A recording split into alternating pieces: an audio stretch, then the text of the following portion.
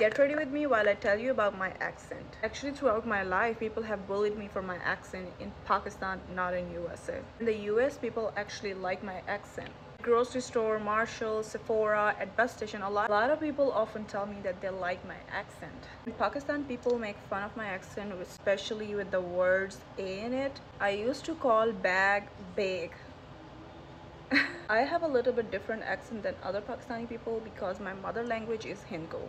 If you're from Pakistan, you know what Hindi is. I've used Makeup Forever HD Skin Foundation and HD Skin Concealer for my base. And all my Hinko speaker followers, let me know if you want me to do a get ready with me in Hinko. I will love to do that. Actually, a lot of hate come from a non-English speaking people, which is weird. I used to be so self-conscious about the way I spoke. I actually avoid speaking English in Pakistan because I was afraid of being judged and bullied, but now I don't care. If an English speaking person can understand what I'm saying and I can understand them, I am good.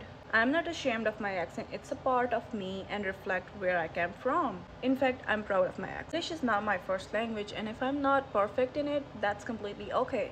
But if I'm not good in my first language, that's a problem, a big problem. Marcia stick eyeshadows are the easiest eyeshadows to use. Not just accent, in Pakistan, people actually bullied you for your grammar mistakes. Finished it, but I don't want to get rid of this. I love Charlotte Tilbury Pingasm so much. It's like you're being in exam and you can't make any mistake.